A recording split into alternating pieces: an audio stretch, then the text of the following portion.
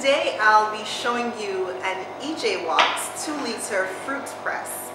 Now this fruit press is quite unique and special because it's very different from any other fruit press that you'll find on the market. It's a cold pressed fruit press, so you'll get cold pressed juice, which is quite healthy because it's 100% natural, kind of like the type that you'd get from a farmer's market. The juice that you'll get from it is pretty clear. It is filtered through a bag and it's 100% natural, so like I said, it's very healthy.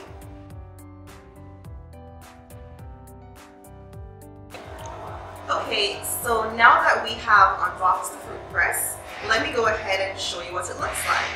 Now, this is literally what comes out of the box. There needs to be no assembly. It comes out just like this, so very simple. Now, it has a very beautiful design. That might be important for somebody like me. The design of it alone has sold me on the item. It's very beautiful, made of stainless steel. The only part that's not stainless steel is this tube here that will help you to dispense the juice out of the juicer. Let's take a closer look at the different parts of the fruit press.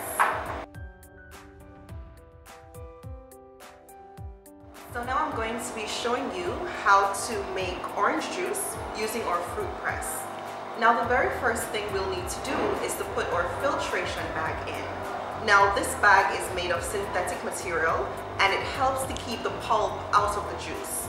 So all we need to do is open the bag, put it inside our inner basket or inner drum. Ensure that it covers the inner basket as well as the outer drum.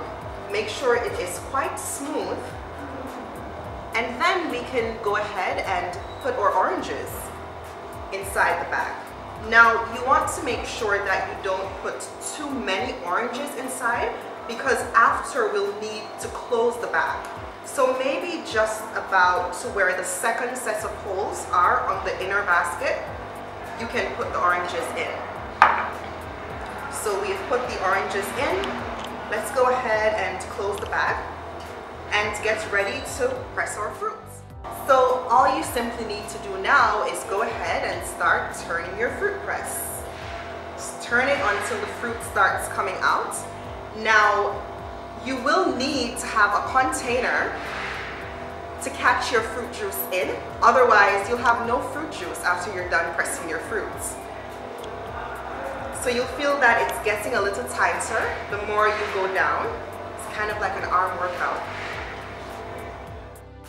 After turning the fruit press for about a minute or so, you'll start to see the juices flowing out. As you can see here, the orange juice is starting to flow out and it smells so good.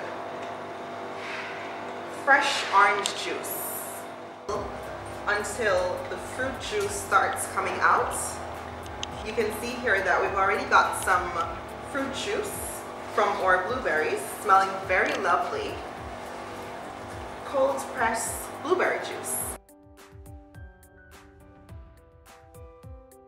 So now we've made orange juice, we've made blueberry juice, and we're gonna go ahead and make some carrot juice. Now because carrot is quite hard, you want to go ahead and chop your carrots into small pieces, as small as you possibly can, before you try to put it into the cold press.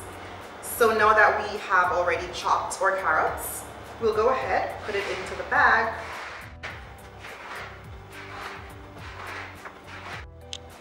So now our carrots are inside the fruit press and we can go ahead and turn the handle of our fruit press until the juice starts coming out. And there we have it. There's the juice already flowing out. So now we can go ahead and pour our carrot juice into our glass, ready for drinking.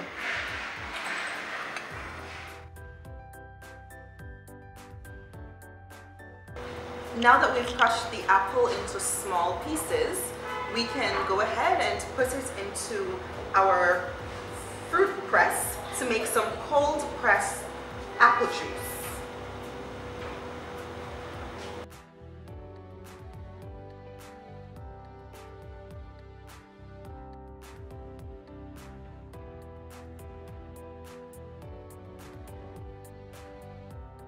So today we have made cold pressed fruit juices.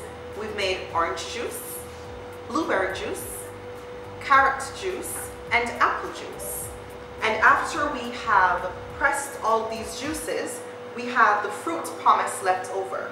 Here is the orange pomace, blueberry pomace, some carrot pomace, and apple pomace.